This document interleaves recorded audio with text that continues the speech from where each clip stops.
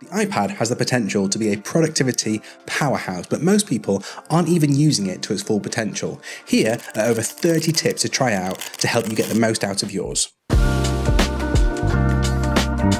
Before we get started, I'm going to be showing you all of these on my iPad Pro to make it easy for you to see, but you can do anything I'm about to show you on any current iPad, all the way down to the iPad mini, which is my personal favorite, just as long as you're running iPad OS 18 or newer. Now, these tips range from ways that you can customize your iPad layout through to advanced Apple Pencil hacks and the many things you can do with your fingers.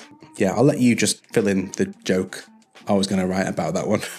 Customizing your iPad then, and I want to start with a bunch of ways that you can personalize your home screen and experience. And no, I'm not going to tell you simple stuff like how to change the lock screen text. I know you're much better than that. Now, the first one is a way to make the icons fill more space. So if you go into jiggle mode, hit the top left corner and then edit and customize, you can then select large versus small icons. You'll see here that this gives you larger icons that fill the screen out a bit more and also gets rid of the text under each app. You can also customize the apps here with different colors, like a different tint. This blue goes quite nicely with my wallpaper, and also pick exact colors from your background or pretty much any website using this color picker tool. This is really nice if you want a more consistent look across your display, and every single app and widget is going to reflect this look. Now, with iPad OS 18, you can finally be much more deliberate about what sits where. So when you go into jiggle mode and move an app or a widget around, it will stay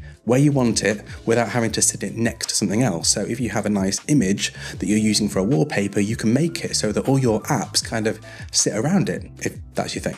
One other customization I quite like is to make the whole thing grayscale. So if you want to make your iPad less distracting, you can just head into settings, accessibility, display and text size, and then look for color filters before flicking this little toggle and picking grayscale. This generally helps with focus and also makes the whole thing much more appealing to people that like films about bondage. You know what I'm talking about, 50 Shades of... Never mind. Another cool new feature to iPad OS 18 is the change to control center, which is that little menu that appears when you swipe down from the top right. Now, most people just use this to switch Wi-Fi on and off, but there's now a ton that you can do with this. Firstly, you can reorder what appears where by putting it into jiggle mode. You can also make these controls bigger or smaller depending on how prominent you want them to be. And you can also remove them or add new ones. There's absolutely loads to choose from. Just look at all of this. It's pretty cool. And if you run out of space, you can split the controls into different sections like music, apps, and so on. One more thing I wanted to show you in the new Photos app, by the way. I know it's not been the most popular addition to the latest OS because it adds all these extra features like intelligent albums and trips and memories, which you probably won't care about seeing. And if you want to turn this mess of albums and extra sections and make it the way it used to be, all you need to do is scroll right to the bottom, tap on Customize and Reorder, and then you can just untick anything that you don't want to see. I like to keep it simple with albums,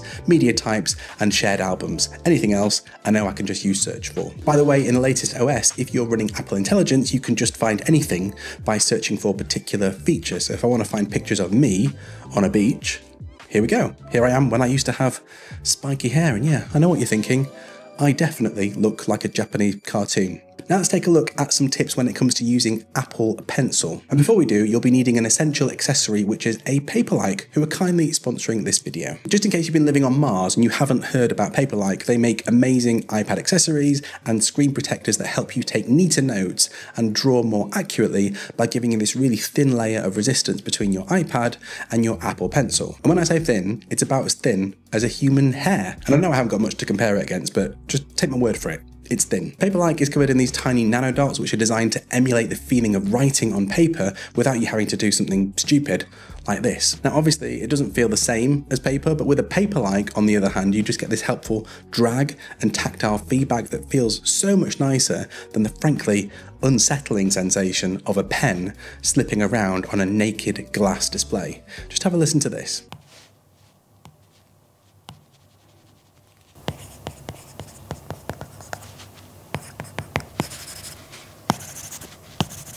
The latest 2.1 edition of Paperlike is also Swiss made, which is a nice coincidence because using it feels about as smooth as skiing down a nice easy run on a Swiss mountain, and they're available for every single iPad size and model. They also have a handy Pro Planner available, which will help you get organized on your iPad. This works with all your favorite note-taking apps and helps you stay on top of everything that's happening on a daily, weekly, and year-round view. Check out Paperlike at the link in the description or by scanning my code just over here.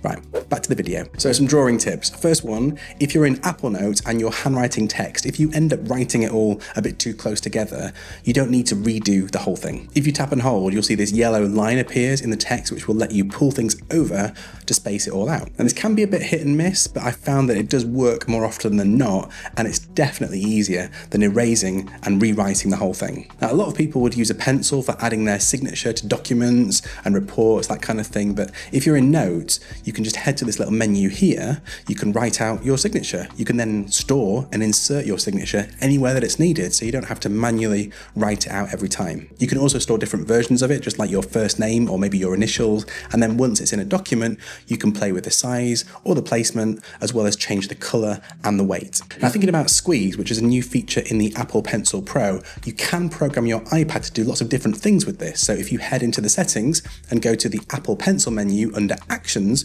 you can choose from all of this stuff and literally any shortcut that you have available. So now if I want, I can have a pencil squeeze start defrosting my car, or more practically, start creating a task in Things 3. Another quick pencil tip, not a pencil tip, you know what I mean, Scribble. This is something that I use quite a bit if I'm hopping between handwritten notes and other apps. Let's say you want to quickly check something on a website, you can just write the name of the site that you want and the iPad will automatically convert it to text.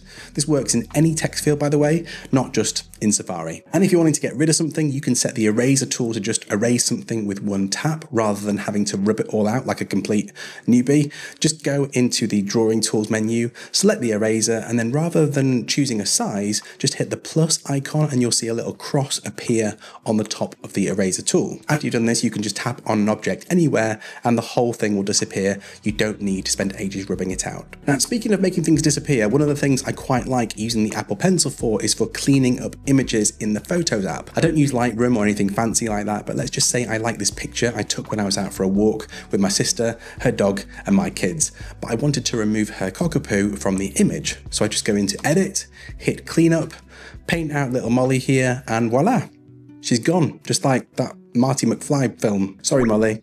Love you really. Two more on the drawing front. I really like the option to add a quick note by swiping up from the bottom right of your screen. This also works with your finger too, but I also think this is like having an infinite number of post-its just sat there on your iPad. You just swipe up and start writing. It's just really easy to get something down if you're in a rush, and you know you can always pick them back up in your Notes app wherever you are. And on the other side, if you swipe up from the bottom left, you can easily take a screenshot, which you can then easily reframe or add annotations to. Now, the thing I usually do is circle an item or maybe add an arrow, but did you know that if you draw a shape and keep holding, the iPad will make a perfect version of that shape? This works with your big hitter shapes like circles and squares and triangles, but also less obvious ones like stars and clouds. Give it a try and see what other shapes you can make that are made perfect. Next, let's take a look at some clever things you can do with those fingers. And if you're an iPhone, MacBook, or a trackpad user, a few of these are going to feel like second nature, but either way, let's make sure that you know about them all. Now, first up, a one finger swipe will always take you back to your home screen. If you do a one finger swipe and hold, that'll let you quickly switch between apps. And then an easy way to get your iPad into split screen mode, just swipe up to get access to your dock and then drag any of these apps into the space on either side of your window. You can then resize it however you like. Well, those are the basics. Let's get into some advanced multi-finger gestures. Now, 3 fingers will let you do a quick copy and paste. It doesn't actually matter which fingers you use, but I tend to use these 3. And the way I always remember this is it's like pinching something up off a table and then putting it back down again. It's this kind of motion. So a 3-finger pinch over some text or an image will let you quickly copy it. And then a 3-finger reverse pinch will paste it into whatever app you're in. Is reverse pinch a phrase? Okay, it is now. Likewise, if you're working on something and you want to quickly undo or redo without, the huge effort of hitting one of these buttons, you can do a 3-finger swipe left to undo or a 3-finger swipe right to redo. And then all the way up to 4 fingers, you can do a 4-finger pinch to get back to the home screen or a 4-finger swipe to quickly switch between apps without having to load up the app switcher. I sometimes find this works better than being in split screen mode because you can use the full display when you're quickly switching between apps. So let's have a look at some other things you can do with your fingers on an iPad. Let's go back to the Photos app, and not many people know about this one. If you select and then tap and hold multiple photos, you have to make sure you keep your finger holding them. They'll gather in this little stack under your finger. You can easily then move them to another app like Messages, Notes, or Mail, or just drop them into your Files app. Now this hold and drag feature works in other apps like Safari, so maybe if you see a picture online that you like, you can hold and drag to copy it over to another app, just like this. Simples. Now on the subject of fingers, a couple of keyboard tricks. This actually makes a massive difference on the little iPad mini, so I'm going to show you on that. By default, you have a keyboard on the screen that covers the full width, which is nice because you can access pretty much everything by using all the keys available here, and then you can pull down on some of them to access special characters or push and hold to get variations without having to go into a special menu. And it's also kind of annoying because you might not be able to see what you're trying to type on. I mean, here on the iPad mini, it's taking over half the screen. Now you've got 2 options here. You can pull to drag this out like this to split the keyboard, which is really handy for a 2-handed grip like this, and it's also a bit more comfortable. And then when you're done, you can just drag it back together again. Now the other option is that you can pinch it and it'll turn into a little iPhone-sized keyboard so that you can move it around your screen anywhere you want, just like this. And this is super easy to tap away on one-handed. How about that? And then if you want it big again, you can just do a cheeky reverse pinch. Yeah, I'm totally making reverse pinch a thing. Now I've got a handful of things left to show you, and these ones are all pretty big productivity flexes. Prepare yourself. One of my favorite uses for an iPad of any size is the continuity feature. To make sure this is active, you just need to go into settings, general, and then airplane continuity, and just make sure the cursor and keyboard is switched on. All that means is that if you're using a laptop near to an iPad that's signed in with the same Apple ID, and you want to quickly add or change something over on your iPad screen, you can have it so that your laptop, keyboard, and mouse are able to move across to your iPad without doing anything, completely wirelessly. How about that? And then just moving back again and you can carry on working on your Mac. It's kind of magic actually. There's also the reverse of this, which is using the iPad to control your MacBook. And yes, you did hear that right. So to do this, you just drop this menu down over here on your Mac. You can hit screen mirroring, make sure that your iPad is set to mirror and not extend.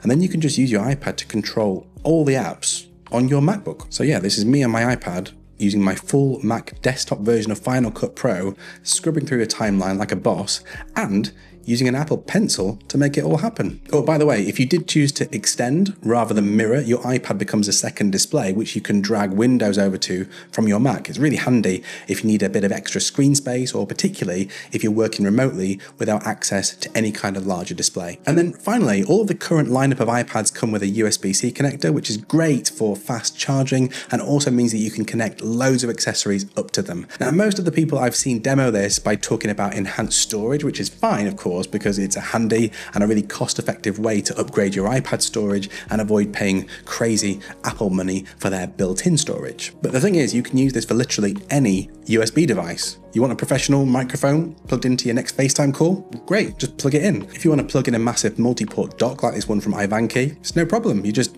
added like 18 pieces of new I/O to your iPad. It also works downstream for charging, so if you're caught short and you want to charge up your iPhone from your iPad, you can just plug in a cable and it'll juice you up in no time. Now folks, I don't know if you were counting, but hopefully that was an insane enough number of tips that you've learned a handful of new things to try out on your iPad. And I probably missed some cool ones out. Let me know your favorite unsung iPad feature down in the comments. And earlier I mentioned that the iPad mini is my favorite iPad. If you want to find out why, I made a video about all the everyday things I do. And yes, I do mean for the average person. There's not a single bit of content creation in sight.